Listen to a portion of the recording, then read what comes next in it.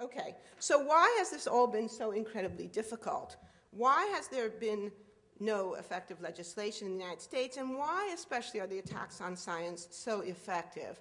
So in the book we talk about a few different things, and I'm going to talk about them here, not in any particular order, and not really in the order in the book, but in the way I've been thinking about it in the last few weeks. So the first obvious answer is money. And I don't have to tell people in this room, but it's important to really keep money central, but in the right kind of way. So to paraphrase James Carville, it's the money, stupid. But it's not money in the sense of science just selling out. In the story we tell, the scientists we track don't do what they do for money. In a minute I'll talk about what they do. But what they do is powerful and effective and spreads in part because of money, because of the way in which corporate interests, and not just the fossil fuel industry, all kinds of industries channel money into think tanks like the Cato Institute, the Heritage Foundation, the Heartland Institute, the American Enterprise Institute, the Competitive Enterprise Institute, et cetera, et cetera. It goes on and on and on, all of whom promote free market solutions to social and economic problems in order to prevent the government from acting, in order to prevent the government from regulating dangerous practices and products. And the corporations that support this are very widespread. It's not just the fossil fuel industry.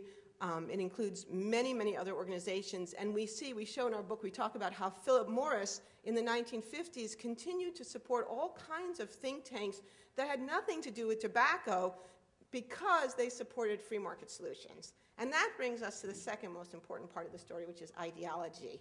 That what's driving much of this, what's justifying the money that's being pumped into this, is the ideology of the free market. The ideology of free enterprise, of laissez-faire economics, or what some people call neoliberalism. And many ordinary citizens accept this ideology as sensible and logical because they believe that in a democracy, the best government is the government that governs least. And it's the power of that belief, which in principle is not nuts, right? And it's not necessarily related to thinking that the whole world is a masterpiece. Well, there's an empirically false statement if I ever saw one, right? So you don't have to be a crazy fundamentalist Christian to believe in America that the government that governs best is the government that governs least. And it's deeply, deeply, deeply founded, right, in our political ideology going back to the Founding Fathers. And that's what we're up against in this story. And I think that's incredibly important to understand in order to really appreciate how and why this has been so powerful. Okay, but it's not just money and ideology. There's two other important pieces of the story, too. And we've been criticized in reviews by people even who love us saying that we weren't hard enough on the scientists. And that's probably true. When we were reading the book, we kind of had this feeling like we didn't want to blame the victims, and we didn't really want to go into a big harangue about what scientists had done wrong. But there's no question that scientists have contributed to the problem in lots of different ways. As many of you know, if you've hung out with scientists, lots of them can't really be let out in public.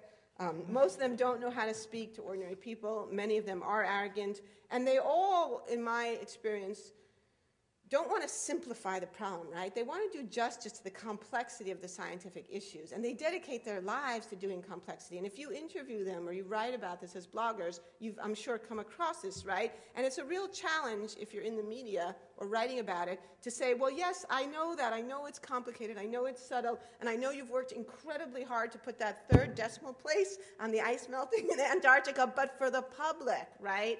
The public needs to understand this in a much simpler way. And the challenge of communicating it in a way that most people can grasp is not a trivial one. And I think that's where bloggers can really play a hugely positive role. This is my positive message, right? That all of you have the capability of explaining this stuff to other people in terms that they can understand.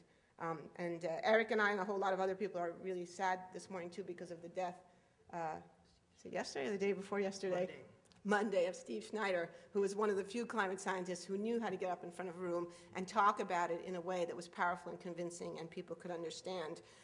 So now that Steve is gone, more people are going to need to step up into that void. And then finally, the fourth thing, again, which is highly relevant for this room, is the role of the media.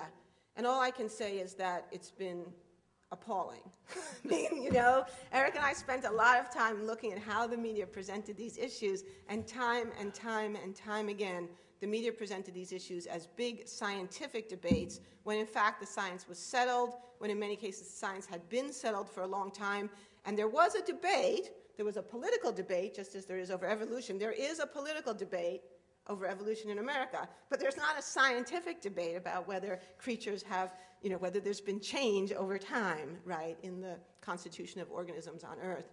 So the conflation of the political and scientific debate is very damaging, and of course it's part of the deliberate strategy of those who want to avoid action, because as long as they can keep us fighting about the science, as long as they can keep us arguing about the science, it prevents us from moving on to the policy action.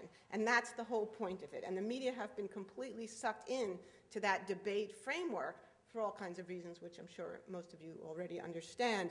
So I think it's incredibly important for all of us to make clear there has been a scientific consensus on global warming for a long time. Scientists were first predicting this back in the 50s and 60s. We know the President's Science Advisory Committee was warning about the threat of global warming in 1965. We know that Lyndon Johnson was talking about global warming and climate change in the 1960s. We know that by the 1970s there was a consensus among scientists that global warming would occur. It was expressed by the National Academy of Sciences, not just by Greenpeace. And we know that by the early 1990s, there was a consensus that global warming was, in fact, occurring. And that's why we had the UN Framework Convention on Climate Change in 1992, which was signed by President George H.W. Bush. But also Americans suffer massive historical amnesia. It's like none of that happened. It's all been forgotten. So we need to remind people, we need to tell people global warming is a fact, not a theory. We've known a lot about it for a long time. Scientists have been trying to warn us, but they haven't done a really good job. And it's up to us now to say we get it, we understand it, and we need to communicate it to the rest of America.